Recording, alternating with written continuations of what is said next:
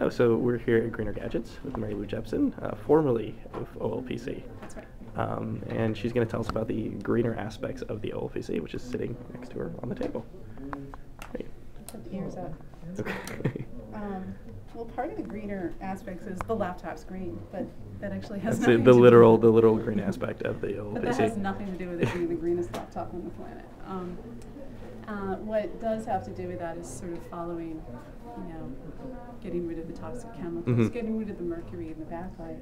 But that's not how we made the laptop environmentally friendly. In fact, by not focusing on environmentally friendliness, does that make sense? Environmental friendliness. It wasn't the first priority. No, it wasn't in the top 5. The key thing was how to make a low-power, low-cost, long-life, field repairable laptop for children in the developing world, some of the poorest children in the world. There are about 1 billion kids that aren't well served in their schools, and to transform their education, we needed to get them something they could use. And by focusing on robust, long-life, field repairability, and low power, we actually made the greenest laptop on the planet, paradoxically.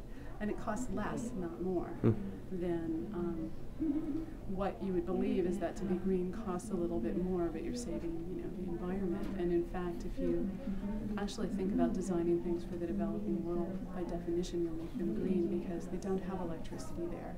School is sometimes underneath a tree. I mean, families live in one room, and so they spend a lot of time outside, and it needs to be robust, right? And it needs to be repairable. And if you just do those things, and if you look, there's a step function. 3 billion people in the world now have cell phones. Half of all Africans will have cell phones in 2 years. It's the moment where these new consumers will demand different things in their products. And the question is, can we in the rich, developed world also embrace, the things that they want?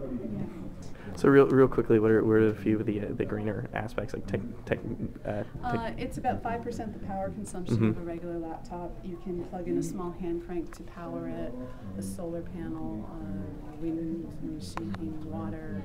Cows can be powered by walking around the system.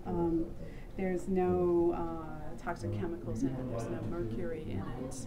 And another aspect that's actually ignored by the current environmental sort of Boy Scout badges that you can get, or even Energy Star, is the lifetime of the product is not part of that.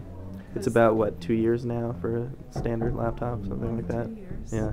And this is a 5-year life. And that matters. It's half the size and weight, it's a third the part count. And those things aren't incorporated into figuring that out, because we've got such maybe hedonistic consumer culture that really wants to purchase things that we ignore that. But designing things to be robust and reliable and last a long time is actually another way to be green. I think Paul Hawken said it very well in the New York Times last year, where he said, this green consumerism is an oxymoron. Green isn't about consumerism, it's about not buying stuff. Well, he's helped on this project, and still we can transform children's lives through this. Environmentally, it's better than sending a stack of textbooks, sending this laptop.